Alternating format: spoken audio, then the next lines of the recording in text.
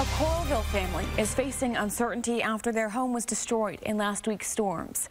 The Gembo family immigrated from the Democratic Republic of Congo to the U.S. and settled in Iowa about 5 years ago. KCRG TV9's Mollie Swayne visited the family at the hotel where they're currently staying to hear about the impact of losing their home.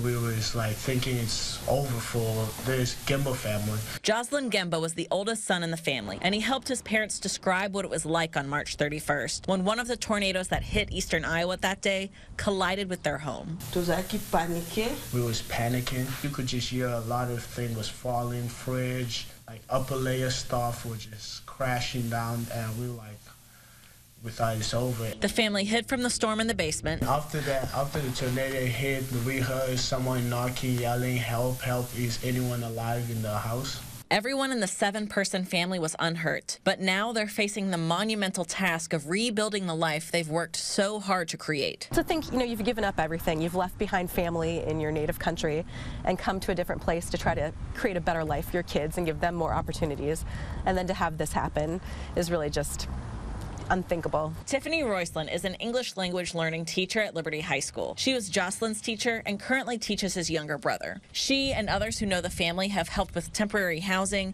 a GoFundMe, even navigating the paperwork that goes along with disaster relief. They're just a great family and great kids, and we want to do what we can to help. And the Gembos, even though they lost so much in the storm, are full of gratitude for everyone they credit with helping them. Thank you so much. Thank you so much. Thank you so much. Thank you so much.